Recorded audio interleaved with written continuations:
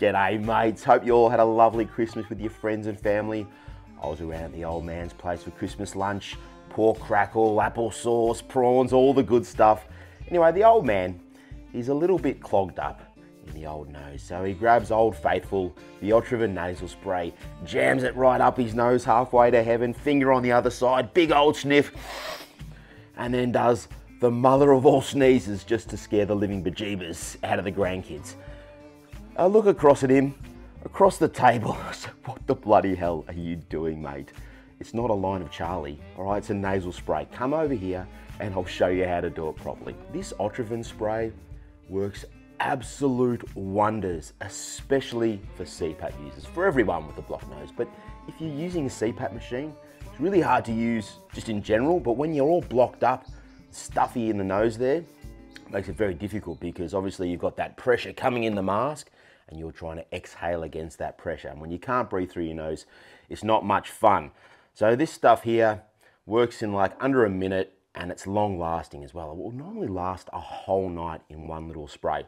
So it's really simple, just one spray in each nostril, 1 to 2 times a day, 8 hours apart. But the important point is you don't want to use it for more than 10 consecutive days. It's short-term use, this stuff.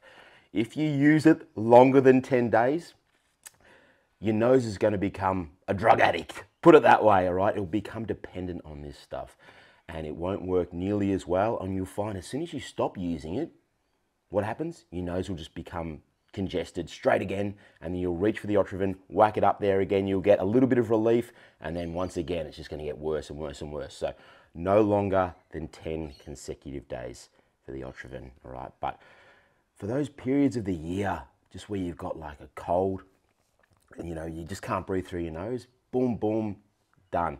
But I'm going to show you how to use it, all right? So where did the old man go wrong? Well, firstly, his aim was wrong. Most of you grab these things and you go straight up the nose because you think your nostrils go straight up, but they don't. They go up, but they also go back and to the side. And straight up along the septum isn't where you get congested normally. It's normally down here along the sides of the nose where we have these structures called turbinates that can swell and shrink depending on a number of factors. So what you need to do is, if you're going for the left nostril, you grab the bottle in the right hand. Now remember, we don't want to go straight up. There is no congestion up here. The congestion is normally all down the side here. So you can go straight up in the beginning and then pull the tip down. You'll feel it hit a ledge, a hard part, and then we want to twist the bottle and aim over here at our ear. Right? Head forward just a little bit. That's what you're going for. That. I know it looks strange, but trust me, that's what works. Okay, and then the next tip, whatever you do, don't do a big hard sniff. I see it all the time. People go, all right, not with a nasal decongestion spray, because what happens is the spray just gets sucked right down the back and ends up in your throat. We want that spray to hit the lining of our nasal passage, the turbinates, and we want it to stay there for as long as possible because that's where it's going to work. So if you're doing a big hard sniff, it's not what you want.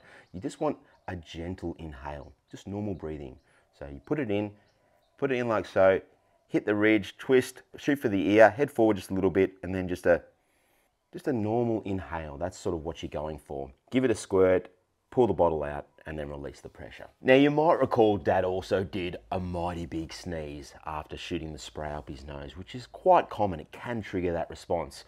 And it's not ideal because then all the spray just comes straight back out again. So here's a little tip you can try, which will stop the sneeze. When you feel that urge, you know that, as soon as you feel that urge, grab your finger and jam it right here at the base of your nose up against the top of your teeth. Jam it in really hard. You'll feel a little bit of pain, but that normally stops the sneeze. Now, one final tip for bonus points. If you're all snotty, you've got a lot of mucus going on up there, the spray won't be as effective because the spray will be soaked up by the mucus. Remember, we want that spray to hit the lining of our nasal passage, the turbinates, the cells. That's what we want it to hit. So the best thing you can do in that scenario is do what's called a nasal rinse or a nasal flush and flush out all the snot, all the boogers, all the mucus, get it all out there. And that way, when you shoot that spray straight up to heaven, you know it's going to hit the right spot and be super effective. Here's a quick demo for you. Put a link in the description below. This one just gets incredible ratings. It's really good. Med sinus rinse. All right, and basically what it is this. You get this little bottle here. You fill it up with like filtered water, distilled water, whatever you like. And then I normally put it in the microwave for about 20 seconds just to make it lukewarm. And then what you do is, it comes with all these little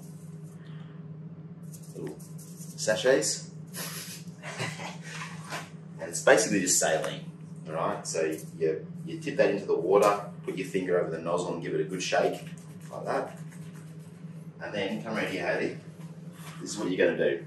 So you're going to put your head forward like so, and keep your mouth open, but keep breathing. And you're going to put this up into your nose and squeeze gently until water starts flowing out the opposite nostril. All right, so I'm going to do it for you now. It's pretty full on.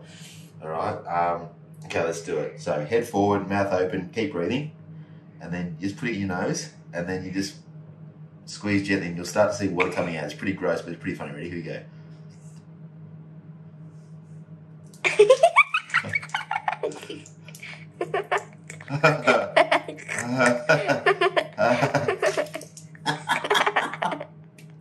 And now we're going to do the other one. Ready? Same thing. Look at it go. Oh, man. Oh, I'll tell you what. Excuse me, it's not the most attractive thing I've done ever. Honestly, that is insane. It's incredible. It is literally incredible. Straight away, it's just completely unblocked me there. So, yeah. If you want to check that out, if you're someone who's getting a lot of sinus problems, give it a flush, give it a rinse, rinse it all out. You're going to feel 100 times better, I guarantee. It's not a paid promotion or anything. This is just something I want to show you. Alright, so link in the description below.